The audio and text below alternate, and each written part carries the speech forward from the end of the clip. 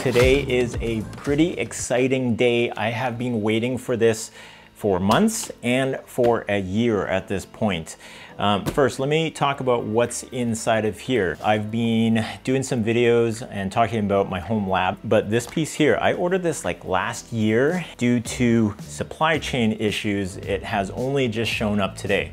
So let me show you what is inside of here. If this is not what I think it is, this is gonna be a pretty awkward video. Let's see, all right.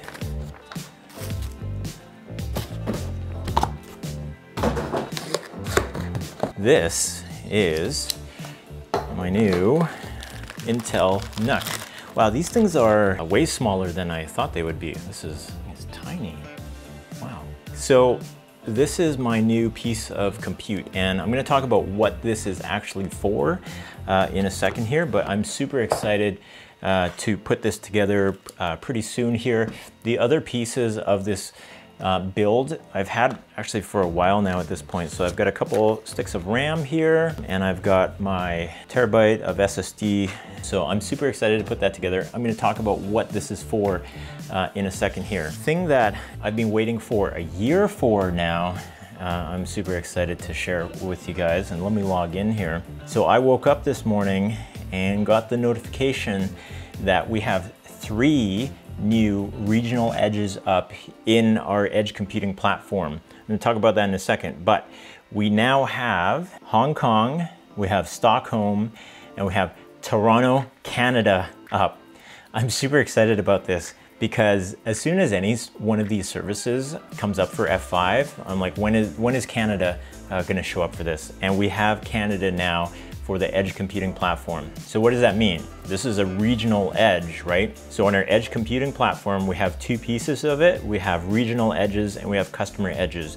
They're all interconnected by our application delivery network, but the regional edges are the edges that are run and managed by F5.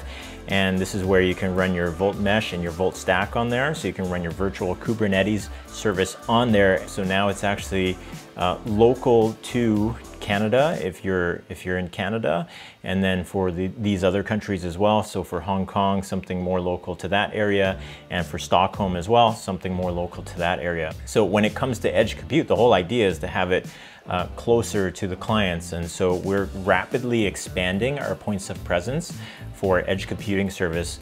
Super exciting to be able to have these services coming up, and more of them are coming up all the time. So that's the regional edges.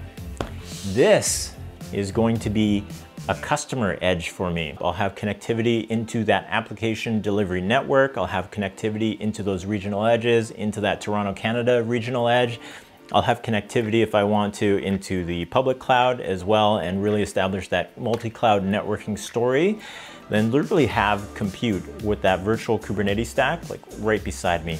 So super exciting. All right, hopefully you all are having a great start to the new year. I know I've been up on the hill enjoying some snowboarding, so I'll leave you with a clip of that. And otherwise, we'll see you on the next one.